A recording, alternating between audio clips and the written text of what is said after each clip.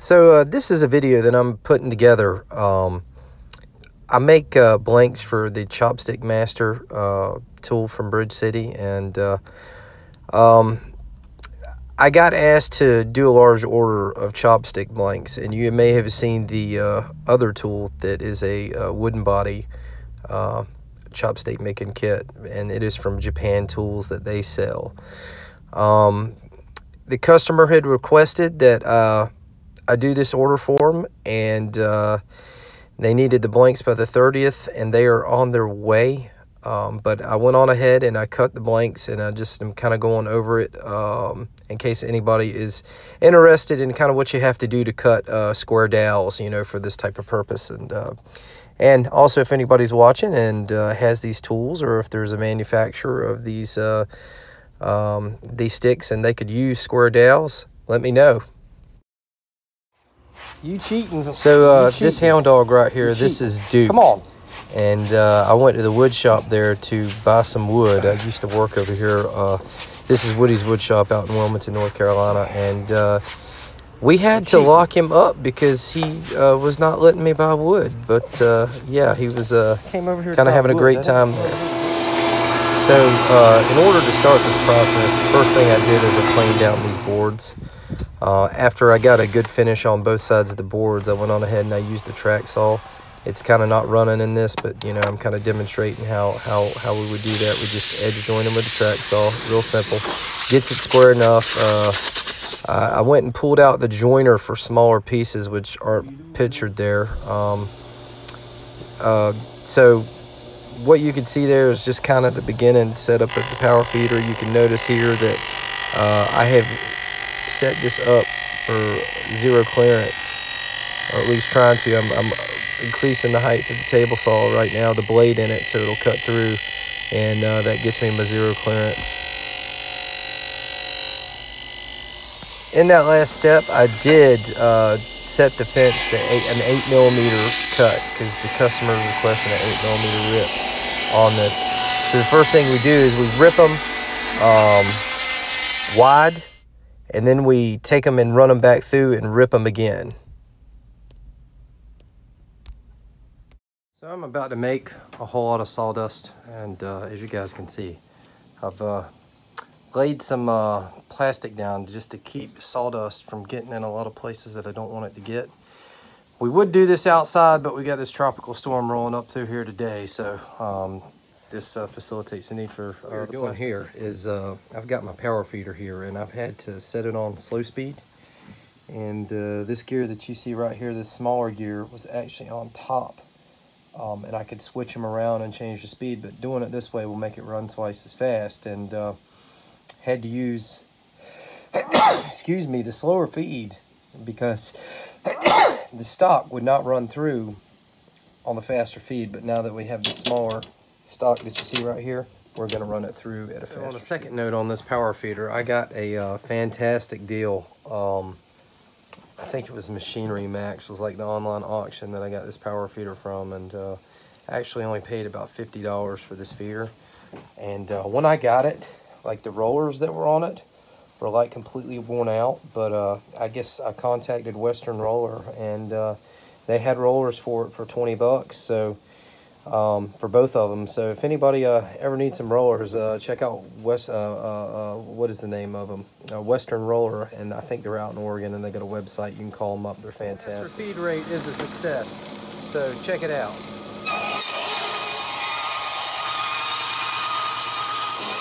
So I probably should have got this on camera, but I had some pieces that were a little bit thinner than this, and specification for this these blanks is an 8x8, and I'm only stopping to talk about this because you see all these pieces that are here. I probably have about 30 or 40 of them that I've kind of cut all together, and every single one of these pieces.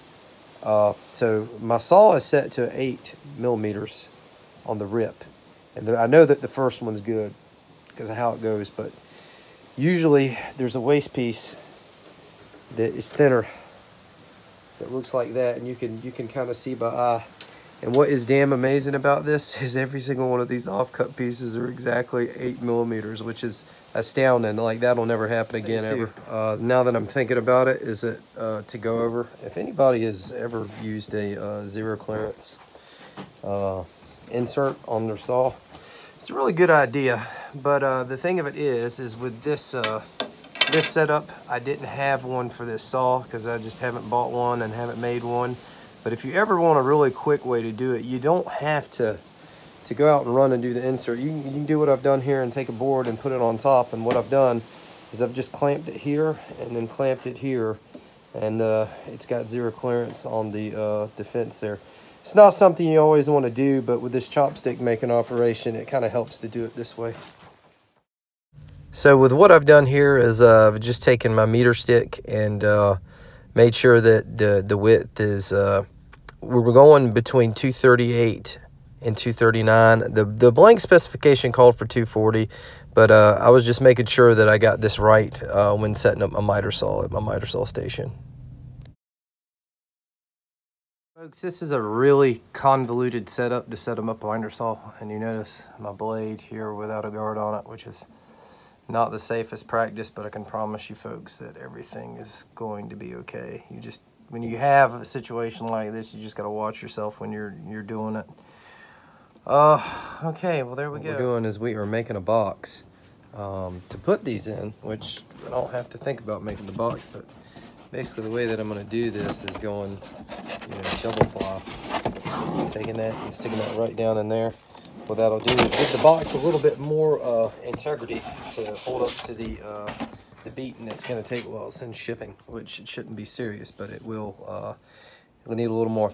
I would use plywood for this, but I didn't want to buy a sheet, so we're doing cardboard because it's a little bit cheap. In case anybody is wondering how I, mass produce my chopstick blanks, once I get them to like cross cut, I'll get it to this point right here, and I'll just use this guy right here and making sure to get them all the way against that stop, and then that's how I cut them to length. I would go ahead and do it, but I've got a one-handed saw and I need to hold it. When I say one-handed, there are saws that have both directions that you can operate with one hand, and this one does not have that. Like, if you look at my blanks, and these are all of them that I just cut with the saw, like when you're looking at them, there's no major tear out or anything on the ends. I try to make sure they're all square.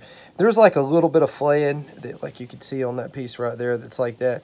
There should be no more than that, and kind of having that block back there behind the pieces kind of stops a lot of tear out on blowing on the back end of the saw. So I don't know if anybody knows anything about cherry, but this is a good example of a stick that has mineral streaks in the cherry. This is like characteristic for cherry.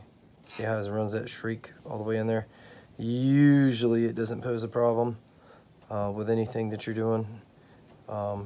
But this is like normal, so if you see any of this, it is not what we would consider defective. We would go ahead and sit it on. Now, there is cherry that, like if you look at this cherry, you don't see a whole lot, and I think that right there is one of them that you could see. Cherry is also known for having cat's paws, and this stuff really isn't that bad. I mean, there's been a little bit of stuff in it, but not much. Making some progress. Took me an hour so far to cut all these the length that you see here.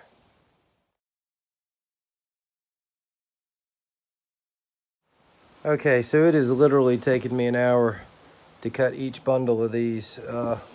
I think there's about, oh gosh, there's probably about 700 to 750 sticks per layer that's in here. So yeah, I got a little bit more cutting to do. I was a little worried it's not going to fit in the box, but I think it's all going to go in. Okay, so at this point, I'm about done cutting these blanks, but as you can see here, I've got this guy right here, and this guy that's in this kit is probably not going to work.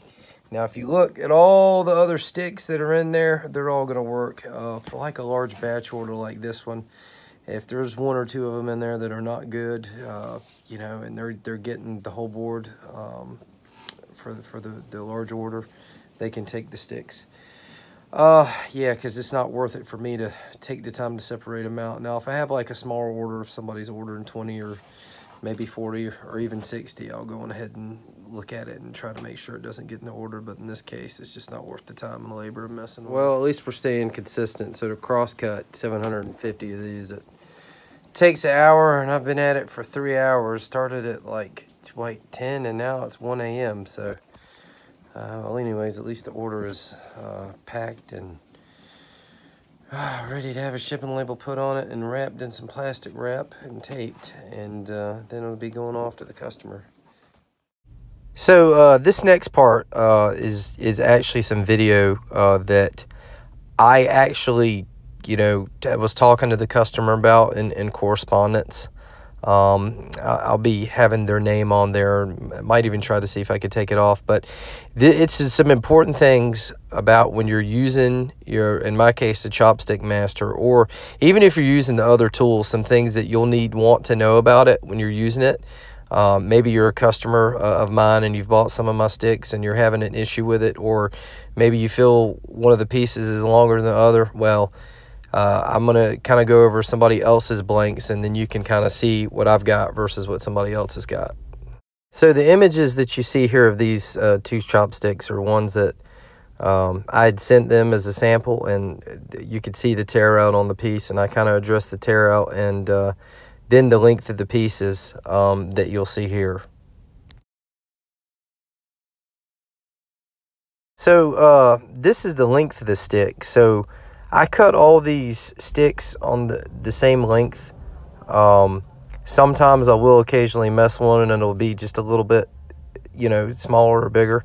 It's not a super huge deal. It's a little arbitrary, but I thought about it too. I said after those went on air travel, the pieces could even shrink a little bit. So there is the possibility that I cut them and they shrank and had movement, and that might be what we're seeing. But yeah, that's kind of arbitrary, and there's ways that you could put a little piece of wood behind it, put some super glue on back, and kind of fix the height and then sand it off or put a finial on it later. And as a second thought, I understand that most of the people that are probably going to be ordering these are people that don't have tools, they don't have saws, they don't have, they don't have any other equipment besides the kit that they bought from the place.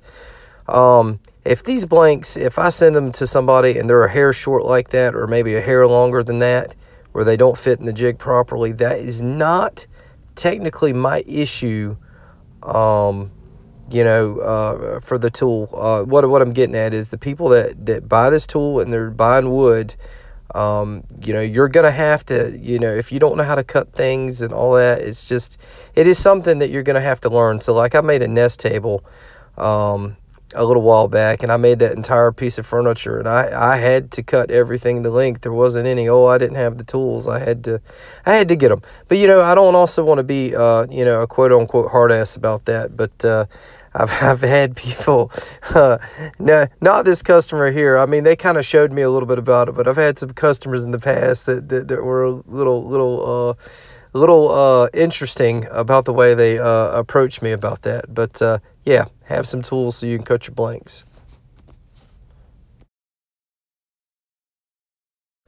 So one other thing is these blanks I said were 8 millimeters. Like if you're looking at the end of those sticks, and this is a good image for it, you may have like a 7 millimeter end, 7.5, on the ends, because of the way that the saw cuts it. On the shallow ends of the table saw will have a slightly narrower cut, just the way the power feeder works, but it's not an issue. So because when you run it on the tool, using the hand plane, it's going to cut that little bit out, and you'll never notice the difference by the time you get done with it. Now also, the important thing here is about these pieces.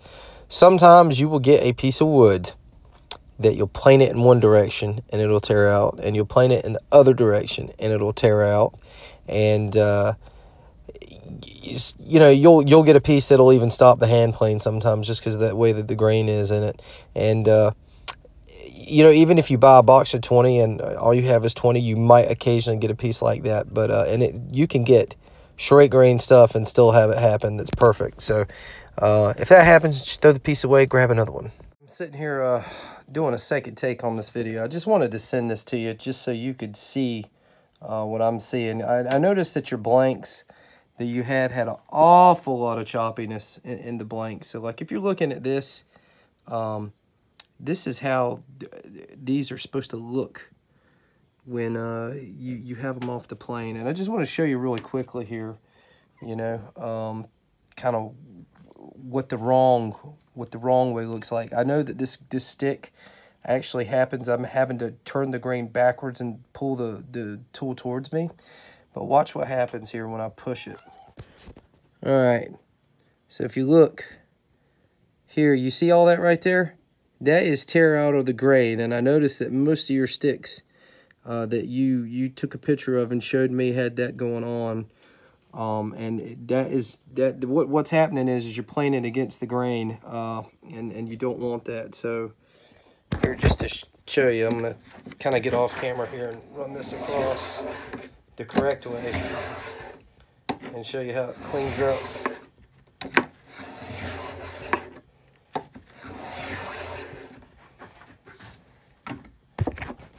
You know, like if you look now, I just sat there and planed it in the duration that you saw there. That piece is perfect going all the way across, and that is how it is supposed to look when you're planing it. So like I'm saying, so like if it's tearing out going one way, just your tool is set up to run double-sided from what I was reading there, and just go back the other way. Now another thing is too, I don't know how deep you've got your little hand plane set that you're using, but you are not supposed to be taking shavings that deep on these things. And just to show you like how much it's planing, and I kind of understand that you may be doing like a heavier cut to save time, but it really doesn't sometimes save you time. But like if you look, you could barely see the edge on there. I mean, you could see the sawdust better than you could see the sawdust better than you could see the edge, but you should barely be able to see that blade when it's coming out of there. So I would try adjusting your plane iron on that little wooden body plane. It's probably gonna be a little bit harder, but I mean, if you know how to use a hammer to get it and just hit it back, I mean, you just hit the strike button on the back of it, or hit the back of it and just kind of get it as best you can. And then, you know, the potential for your blade might also need to be sharpened, but that should be completely smooth all the way across. Okay, so another thing too, you know, I'm sitting here splicing these videos together. These blanks that you see me holding in my hand, they came from Bridge City when I bought this tool. You can see the box right there, the Chopstick Master. Like if you look at those pieces, you notice how these are a little bit longer. And even all of these, they're all not the same size amongst each other. They even have that slight issue trying to get them. I mean, these are a little bit, I mean, they're a little bit uniform, but I could tell on the ends a little bit where they're kind of a little bit out of square, and that's because of just the way that they run through the table saw. There is going to be some arbitrary difference in them. What you saw there with the way that I run these through the table saw, because that's what I use when I'm making these blanks, is I've got this power feeder that is sitting right there. I don't know if you can see it. It doesn't look, you know, like much right this minute because it's hanging out down there. I need to mount it to the saw in order to use it. But it'll, when you're doing it, when you set it up, so let's say I'm doing a run of 100 of them. This is a bundle of 100 that I have, that I just did, you know, a while back. If I've run another bundle, with the way that the saw is set up, it's going to be a slightly different size. But when I cut yours, they're not going to, they're going to be good to go. But and like another thing, I was just trying to also show you too of like the cut quality that you get from Bridge City when they send you a box of blanks. Let's see if I can find it here. All right, here it is. So in this, one of these is split, and I think that this in my hand, that is either teak, or if it's Wingay, that is like some really light Wingay. This is the type of thing that I try not to have in my blanks. Now, when I sent you that pack of the samples I sent you in Wingay, I sent you one in there that had a split in it, and I purposely sent it with a split in it because just to show you that most of the pieces of Wingay that I cut have those splits in it. Now, I don't really like don't really like using them for blanks because they're actually a little bit too hard. I mean, I've seen sanders. When I say sanders, I've had cutting boards that I've put together that I had a customer put one together, and he couldn't get it flat with his sander. And we had a jet sander. I'm not sure if you're familiar with their sanders. It's like a drum sander that you can use. That didn't get it either. It wound up burning the belts up. So then what we had to go do is we had to go run it through an industrial wide belt sander. And that sander even had difficulty running that stuff. And it was a wide belt sander, a huge machine that can just kind of get stuff right down. And it never bogs down. In that case, it did. But yeah, just to kind of show you what you got going on. I'm showing you all this because I want you to be happy with the blanks that you're getting. I can see with what you were telling me about the hardness, kind of where you're coming from, but I think that you might need to set the depth of cut on the blade just a little bit smaller. Like I say, I want you to be happy with it, and yeah, man, really would like to do the business with you, so just let me know. Oh, and one other thing too. So, like, if you have one of those blanks and it is a little bit too short for your tool, so like with yours, I notice it has that little locking mechanism on the bottom. It doesn't, in a way that is like superior to this one, where it just kind of has this this deal here on this one to kind of get it in place. My thing is with this, if it is slightly shy of that, what'll happen is it'll rock a little bit, but no big deal. So what you do to counteract that is here's what you're going to want to do. And keep in mind that after you get done doing this, you're going to want to take it off. But what you do is you can take a little bit of sawdust right there. You see how I got that with the shaving piece right there? Take and go in there and stick it on there. Now, that is not stuck together with that. As you can see, if that is not self-evident, and I am looking for... So I have this stuff right here. This is... P210, which is your spray activator for super glue, is you can take some of that, and basically if you picture the super glue on the bottom of this and that little shaving, you just take and you glue it together and stick it on the bottom of it, and you can do that and it'll increase your thickness of your piece a little bit. Or you could just take super glue and stick on the back of the piece and just spray it with spray activator, and it'll increase your height. That way you can get away with using the blank, and it's like, okay, well, it's like, well, fine, the super glue will then be on the back of the piece. And just as a little suggestion, what I would do, this is me, because I've done a few of these, is just get you a piece of sandpaper,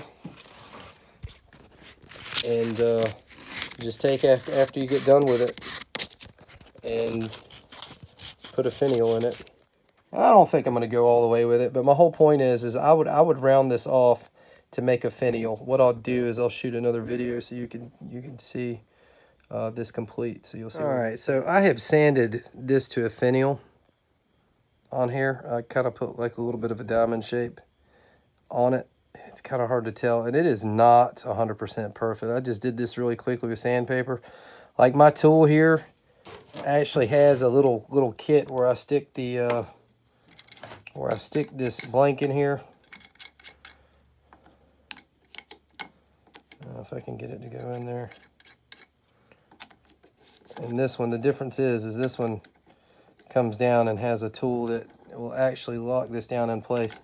In the case of this one, it needs to be cut down thin enough into a chopstick so it'll actually go in there. But yeah, take that super glue, and you could take sandpaper and do it. If you have like a little electric sander, and I don't know if you want to use one based off what you're doing, it's all right. You don't necessarily have to, but like even if you just take a piece of sandpaper and lay it down, kind of like what I did, you could do it that way, and that's a way to handle it. But anyhow, just letting you know kind of what I had on my mind there about what you could do about that.